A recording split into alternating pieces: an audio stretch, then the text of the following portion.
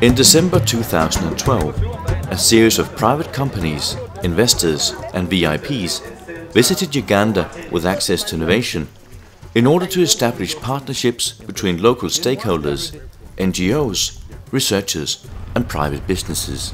The visit was a result of a long and thorough process of market and demand research and numerous conferences and workshops, all aimed at setting up sustainable models for making innovative technology available where it's needed the most. Companies visited the dairy cooperative UCCCU in Mbarara, waste collection and potential energy solutions in Kasese, and met with local authorities, private organizations and even royalty to lay out the best possible foundation for the future partnerships.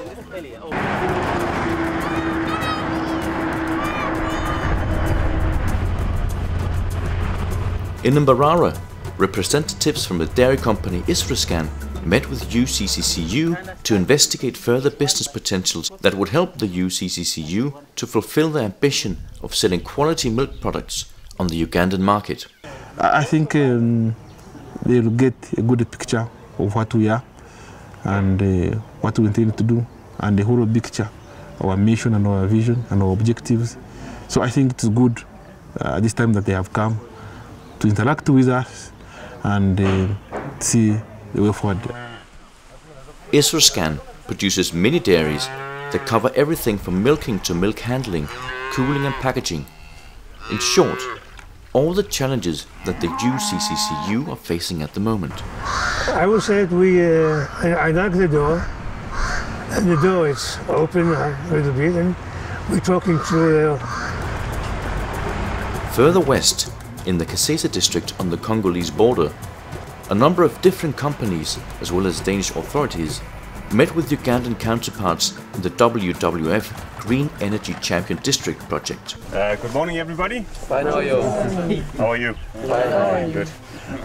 My name is Jakob Braun, and I'm coming the long way from Denmark, together with a big group from the Access to Innovation group. Here, the delegation visited villages in the Rwenzori Mountains and saw examples of present diesel-driven energy solutions, as well as the first small steps taken towards using solar power as a source of energy in remote areas.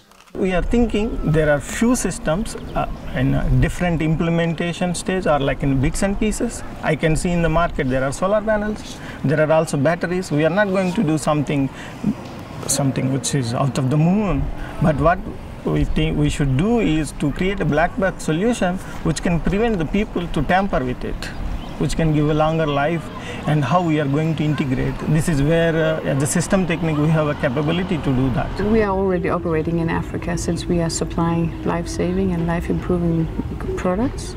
But here is there's a huge potential. If we can bring these families to move away from using wood and charcoal in their kitchens, and moving away from kerosene lamps, we can improve their daily life.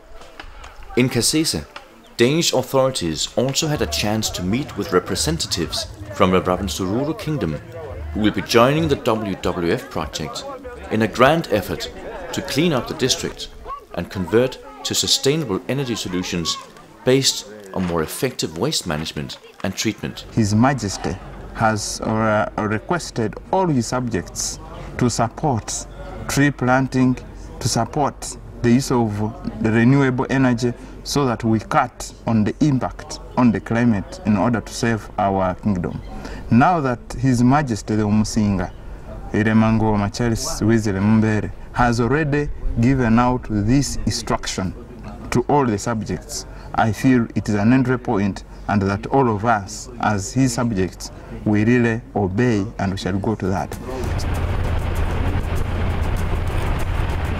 In the Ugandan capital Kampala, the Danish company Clean spent time with Red Cross in the city's slum areas. The goal was to gather knowledge about the sanitary needs of the slum inhabitants. Finish by flushing, then they go out and... Knowledge that is critical in order to develop a one-stop shop solution for sanitary services in the slum.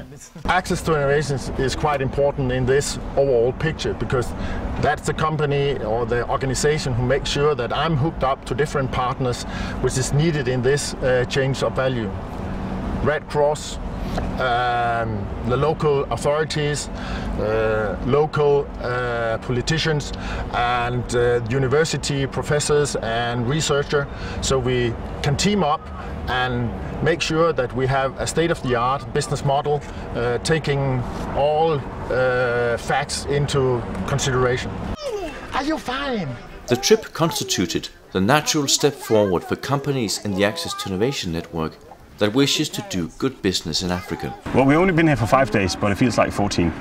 And really, with all the impressions, all the good talks we had throughout our stay, I think we've been bombarded, you could say, with new impressions. And really now we have to go back and sum it up.